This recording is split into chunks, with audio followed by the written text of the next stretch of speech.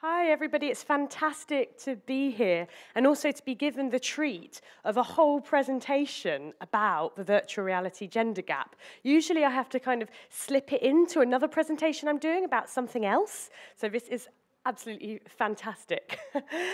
So today I want to talk about the gender gap and why have less women experience virtual reality. And then rather than just mull about this problem, to also talk about what we can do about it. Just a little bit of background on me. I produced two of the BBC's first VR experiences a few years ago, back in 2015, 2016.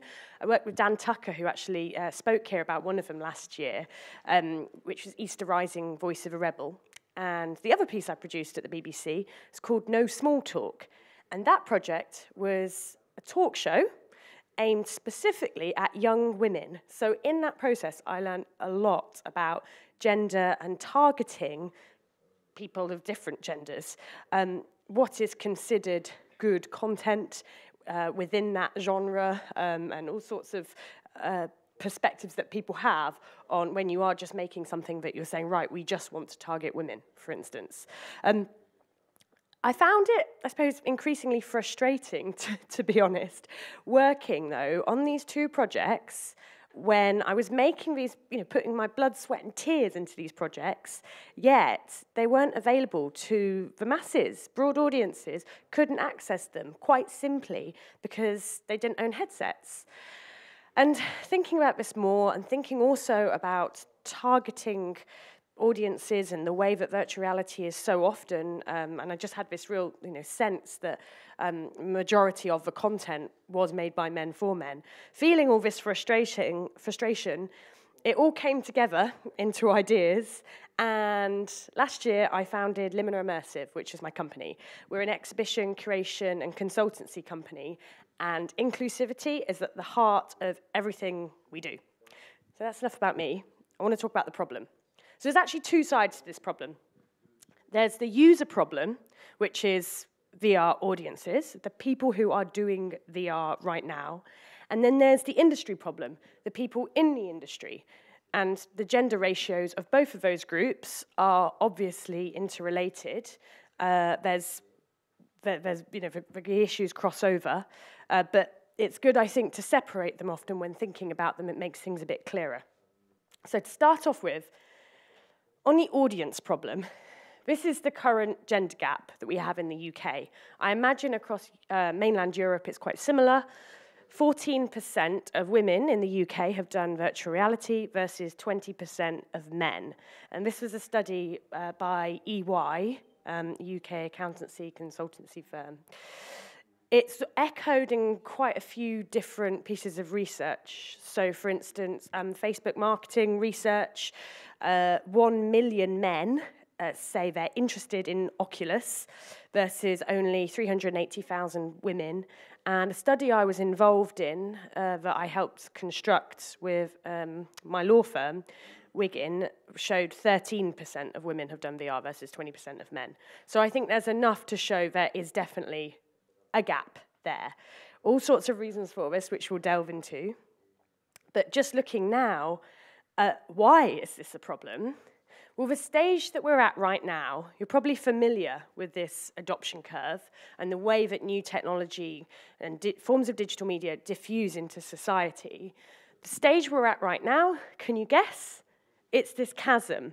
From early adopters to the early majority, we have to, as an industry, jump this chasm and reach the mainstream in order to be sustainable, in order for all this hype and all these predictions about the money that this industry is going to make to actually turn into something. But obviously, if you're going to do that, it has to appeal to all genders. So we've got to cross this chasm. So it's really non-negotiable, I suppose. But then also, now this is getting quite statsy here, but the point I want to make is about criticism. Also, we're missing out on something really important. We're missing out on critical feedback. So this study here is the one I mentioned with my law firm, Wigan, that I was involved in. Main thing we were interested in was people's ethical concerns about virtual reality, before they'd done it and after they'd done it. And something we found through every single response, trends, just, it was a study of 2,000 people, lots of questions asked. We consistently saw that, you see I've circled it here, that respondents who are over 55 or female were more likely to be concerned about these ethical issues. So, for instance, about criminality in virtual reality, feeling guilty over committing a crime, potentially getting addicted to it, a reduced sense of right and wrong. If we have just young men doing virtual reality, then there will be less critical feedback because there will be less concern if we look at these survey results. So we need that critical feedback. That's part of a problem. And then, moving on to the second part of that Venn diagram, the second part of a problem. This is obvious to me anyway, because I've spoken at quite a lot of different VR events, and a lot of them have been quite corporate, commercial, or tech-focused. And just anecdotally, there are way more men than women in the industry. I'm very used to speaking to an audience, very unlike this sort of audience. I look into a sea of faces, and they're all men. It does feel potentially like we might be in a really nice kind of arts creative bubble within the creative part of immersive media, where it does feel like, yeah, things are pretty balanced, but actually when you zoom out, it's not the case. I was looking last night for some actual evidence of this because I didn't want to just spout off and say, this is what I've seen, but I wanted to, find something to back this up. And I found this shocking. Last night, in my hotel room, going through Crunchbase, I used their CB rank, which is an algorithm for influence the amount of investment that they've raised, and also takes into account the amount of acquisitions that they've done. And it is quite a good algorithm to look at for essentially who are the most influential companies in this space. So I looked into virtual reality, and in the top 15 VR startups, there are 0 female founders. It's not a great situation. And I suppose it's actually no surprise. This is a UK piece of research on the gender ratios in different industries that are relevant to virtual reality. It was done by Creative Skillset, who are a sort of government-funded agency. Games, you see, pretty dismal, 19% women. VFX, 26% women. Yeah, I suppose it's no surprise. But just because it's no surprise and we're used to it doesn't mean, of course, that it's not a problem. Why is this a problem? Well, take a step back and think about what VR is and what it will be. Ultimately, we have the power to construct new worlds, new systems, powerful arts experiences, training tools, all sorts. But if we are building these new worlds, and the people who are building these new worlds are the vast majority one gender, then obviously it's going to be woven with that gender's implicit underlying biases. What concerns me is it could be a sort of patriarchy 2.0, because if tech is a catalyst, then we could see that in our virtual spaces. And I know this is quite an extreme concern to have, maybe, that this could be the birth of a whole new form of patriarchy. And it's not a nice thought to have either. But actually, when you look into current evidence of multi-user VR spaces, for instance, alt space or Facebook spaces or VR chat, the evidence so far backs this up. These worlds are being designed by men, and we're finding things like this. Almost half, of regular VR users who are women have been sexually harassed in these multi-user VR spaces. This is research that came out today, and when it landed in my inbox this morning, it couldn't have been better timed, because I felt that this is a really urgent issue. Urgent because women are avoiding these spaces. Of course you don't want to encounter harassment if it's happened to you before. You're not going to go in there again. Or if you do go in there, you may well have your guard up and not be so relaxed. So there's many, I could unpick just this slide as my presentation. But it's happening already, and it's probably, this is just, this is very, very base level things that put women off being in these virtual spaces, and it really is probably just the tip of the iceberg and the most visible issues.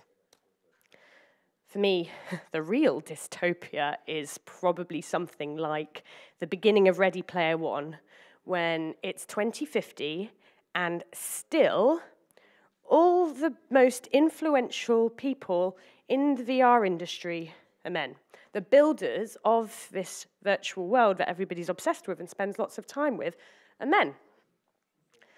Okay, now I've got a bit dystopian and not particularly upbeat. Going to shift tempo a bit and talk about what my company, Limina Immersive, have been up to and what we've learned about what we can actually do about this. So we've done a lot of research as part of our activities. Ultimately, what we're doing is building a platform for arts venues and universities to show virtual reality experiences to groups of people.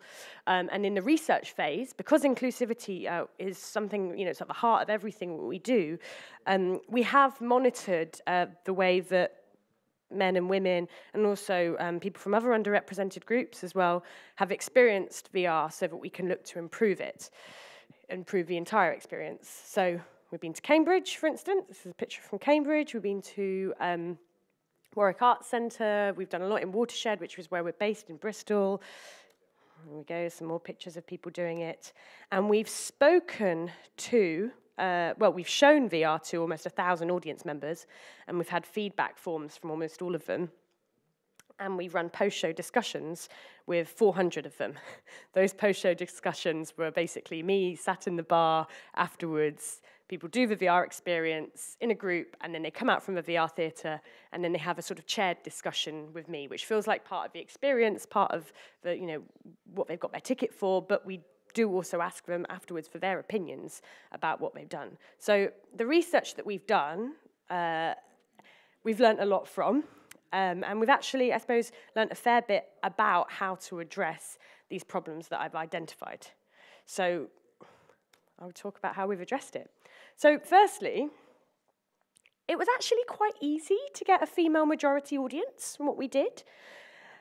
It was easy, I suppose, because we're an all-female team. But the way we curated it, the way we branded it, we didn't have to do any sort of specific outreach work or anything like that. I suppose that, when you're a female curator and you put on an event, and it's very likely that, your taste will come through in what is curated, and that will attract people like you. And it worked, I suppose. We got a majority female audience. And this made me think that really there's no valid reason why women should enjoy VR less than men. And I know that sounds like an obvious thing to say, but there's been quite a lot of conversation lately, actually even since around 2014, around how apparently women's rods and cones in their eyes are made so that they're more likely to feel nauseous in VR. Apparently there's also something to do with height and posture, that apparently we're less likely to enjoy it. And I heard this years ago, and it sort of stuck with me, but to be honest, I have found no evidence of that whatsoever. I went back through the comments on our feedback forms to specifically look for any evidence of this, and there was none. So you may hear people say things like, oh, I think there might be something about women's eyes, and that's why they don't enjoy VR so much. And in my opinion, that is BS. It's all cultural baggage. So next, something that we found, and this is, again, coming back to cultural baggage, and there's a study that backs this up as well, is that women do feel, when they do a VR experience, like it's not their area so much. It's not so much for them. There's this feeling of like, oh, that's kind of something that my male friends do, or that's kind of more my husband's thing. This is a study that Ernst & Young did, that I keep coming back to the study because it's really useful, actually. And as you see, women are less likely to say they invest in the latest technology. No, less likely to say they invest in the latest technology. That might not mean that they don't. So, for instance, kitchen gadgets, that is quite high tech. Or hair straighteners, I was thinking, this is actually more about how people perceive themselves. But women, you see, there's quite a gap here as to how people perceive themselves. And we did find this in the discussion groups, that women often said, oh, I didn't really think that this was kind of my area. I thought that VR was really for blokes. It was a kind of gaming thing. Oh yeah, my son, he's into that. And they would say, you know, you've made this relevant to us. You've made this something kind of that feels normal.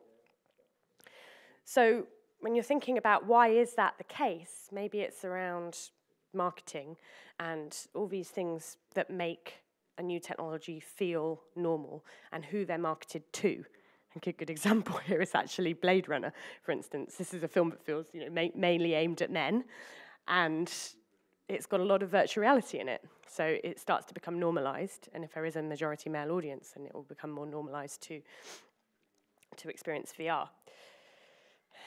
Then something else we observed, and this is backed up in this EY data as well, is that women don't really care about the headset manufacturer that much, or what the headset is. I suppose really that just says when you're marketing, a tip, you know, don't think that it's that necessary really to push on the technology, which is something I'll come back to later. And this is something actually that we didn't find, but something that is generally observed elsewhere, which is that when women do VR, they tend to be more underwhelmed by it and have a less positive experience, which points to the fact that maybe because there's more content which is made by men, for men, maybe that's the reason why they're underwhelmed, because we haven't found that at all in any of the VR events that we've ran, that I've curated. So some suggested solutions. First solution is to commission and make a broad range of content. You can't really see this here because it's quite small, but this is a slide from a consultancy project that I was involved in, where it's not actually out yet, so don't take any photographs. But we were asked by Digital Catapult, which is a sort of UK government agency looking into immersive media and other emerging technologies. We were asked to map out the creative landscape for immersive media and the different formats that have emerged and show potential for the future. And we found there are just so many. We used data science to get there, we used focus groups to get there, and what we came out with was this really broad spectrum of different creative formats for VR. And in our focus group testing, again, we found, you know, there was no reason why women shouldn't enjoy immersive media more than men. But you can see there is just such a broad range of content. And if you commission and you make a broad range of content and think outside the box, then there is more chance that it will appeal outside of these norms and these tropes that are already developing, that have often come from the sort of first-person gaming environment. And according to the research I mentioned earlier, so Jessica Outlaw's research from the Extended Mind, she found that's the same research around harassment in virtual spaces as well. She found that creative VR, of all the different types of VR, is the only VR that has more female audience base, a larger female audience base than men. So, solution, commission and make a broad range of content, try and think outside the box and not just think about the audience already, but the future potential audience.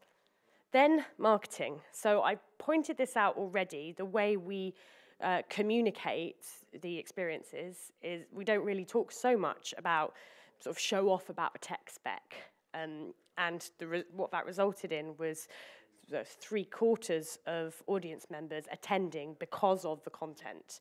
About a quarter did still say they attended because of the technology.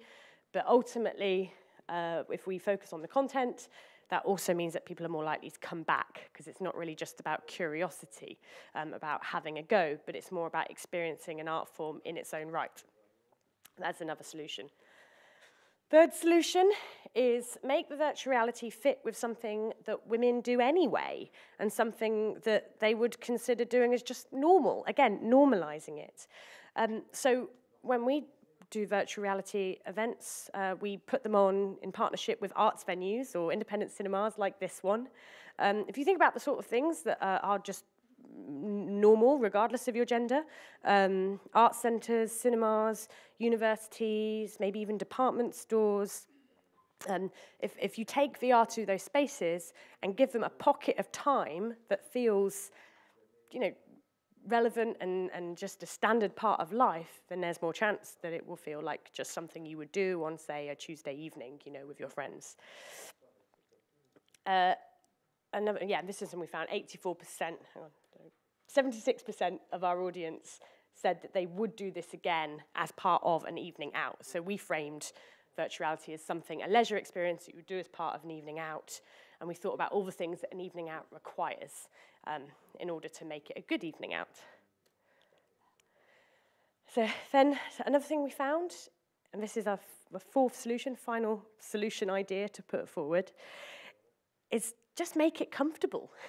We put so much thought into this about how can we make this really, really comfortable, physically, mentally, for everybody, and to design it for somebody who doesn't feel like an early adopter and doesn't feel like this is their space. Not necessarily gender-related, but we did find it in our feedback forms that women said they felt more anxious beforehand. And what we came out with was 84% of people saying they felt very or extremely comfortable, which we're really proud of.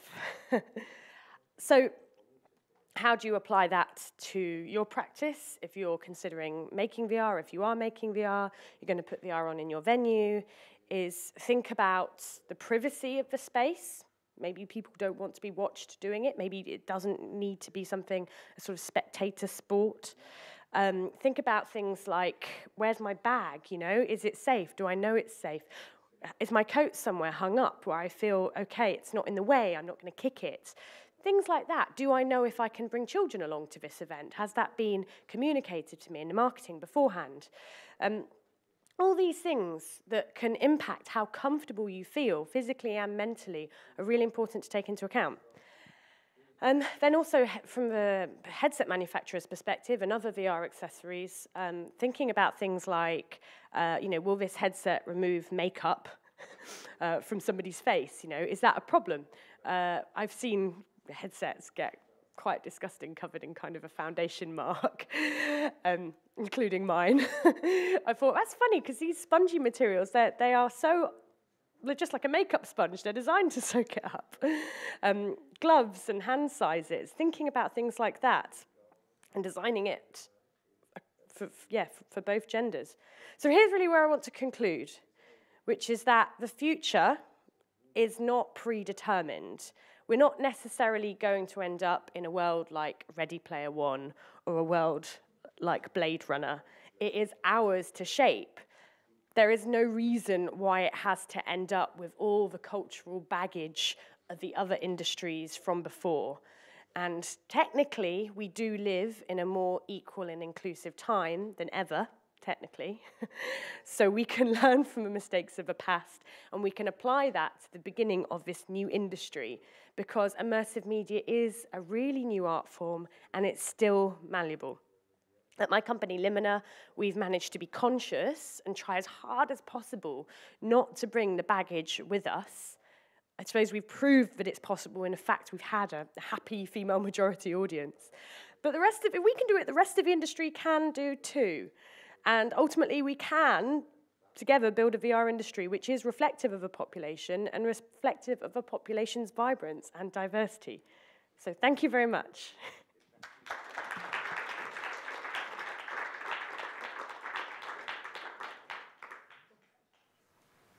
Are we doing questions? Si vous avez des questions, oui. Thank you very much for the presentation. I have two questions. One is about, you said at some point that creative VR were the part of VR where there are a lot of women. Yes. And I didn't really realize what it was, so maybe you can explain what is creative VR. Actually, this slide is a... I suppose it doesn't really mean much because you can't see the text. But when we were asked by Digital Catapult to map out the creative immersive media landscape, and because that hasn't really been done before, no one's really kind of answered that question in the UK. And we found these different formats, which might give a sense of what is creative VR. So pieces that revisualize testimony in an artistic way, bringing to life archive content. Best seat in a house, that's a format where you can experience performance, feeling as if it's live, maybe close up. Access all areas, where you get to go to spaces that you wouldn't otherwise be able to go to, you know, caves or coral reefs, etc. Wonder and education, educational experiences that are also very wondrous, sort of, you know, wonders of the universe style thing. This kind of content, I suppose. As opposition to what kind of content? So in the study that Jessica Outlaw did with that I was talking about earlier, which she classified other content, there was gaming content, multi-user VR environments, tools and utilities. There was another category I can't remember. Therapeutic experiences and education. I think that's it. That's off the top of my head, but yeah. But yeah, it was the only out of that list. It was the only category that had a majority female audience, which is quite something, I suppose. Okay, and the second question I have is about the statistics that you have presented. Did you compare them to other fields, and which fields did you compare them? Because there are a lot of fields where there are more men than women, and like VR is a very specific topic, and you need points of comparison in any industry to compare them. So who did you compare to something, and which industry did you compare to? Which statistics are you talking about? The ones that Limina did from our own? The one you like for the number of women that are in, like the one in the very beginning with the 20. Let's get yes. I haven't this one. Yeah. I have to admit, I haven't actively compared that. It would be a good piece of research to do, wouldn't it? Just to do that with lots of different forms of emerging technology and new digital media.